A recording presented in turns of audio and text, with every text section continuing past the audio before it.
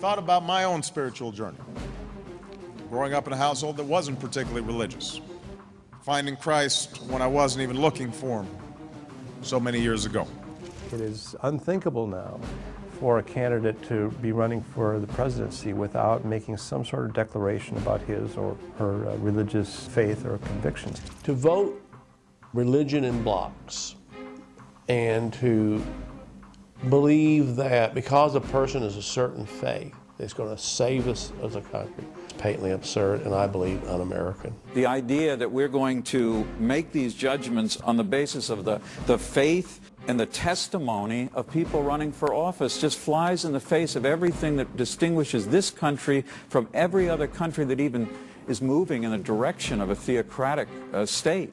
We need to judge people, there's even a Bible verse about this, by the fruits, not by what they say.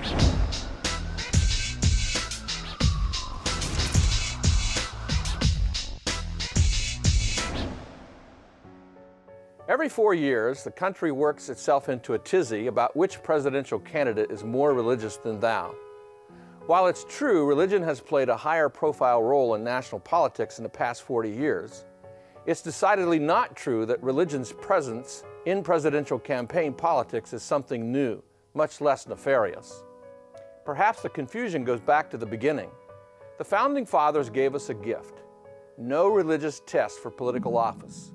This constitutional boundary means any native-born American citizen 35 years or older who's been resident for 14 years may run for president without being required to espouse any given religion or, for that matter, any religion at all. This is the vaunted separation of church and state that distanced America from its European heritage. This wisdom has helped keep our country free of religious warfare for over 200 years. This no religious test helped protect the state from being controlled by the church, and along with the First Amendment, helped protect the church from the state. Constitutionally, we can elect a Protestant, a Catholic, a Jew, a Muslim, any American affirming any religious preference, or even an agnostic or an atheist. To date, we've never knowingly elected an irreligious president. Every president since Washington has affirmed some allegiance to a church.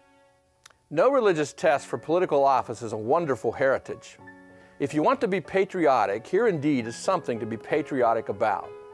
In 1787, this idea was a glorious new invention. Since then, it's played an incredibly important role in what's been called the American experiment. No religious test is about liberty. A presidential candidate enjoys freedom of worship.